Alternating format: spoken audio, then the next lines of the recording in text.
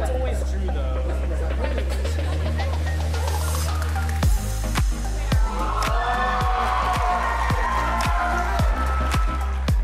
AggieCon is the oldest student-run convention in the world, which is really fun.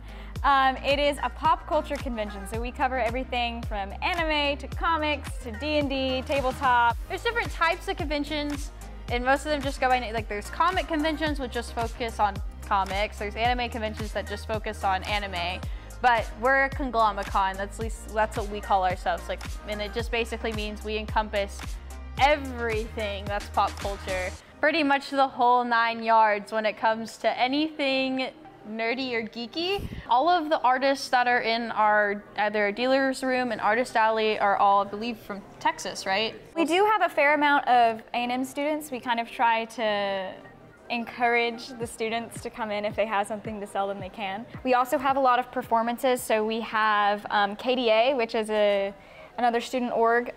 They are the Korean Dance Association, and they have like a dance team called the Royal Aces, so they're gonna come and perform.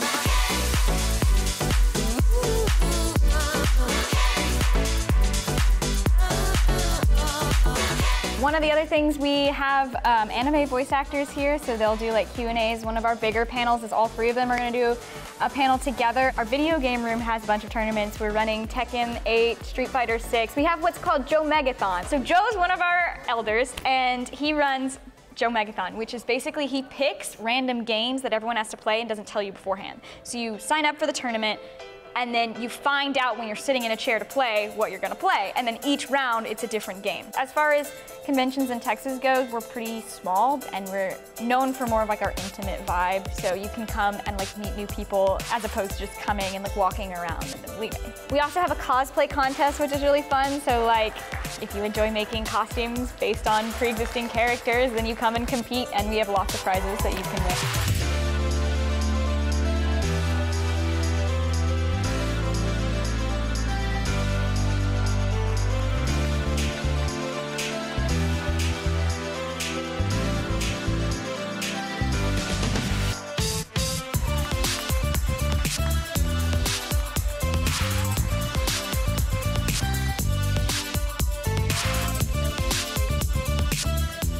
We really strive to create a community between people who aren't often in a community, right? So like people who are really into this kind of pop culture stuff often like can't find that many other fellow geeks, I guess. And so it's a really fun place that you can just come and you will meet literally hundreds of people who are interested in the same things you are.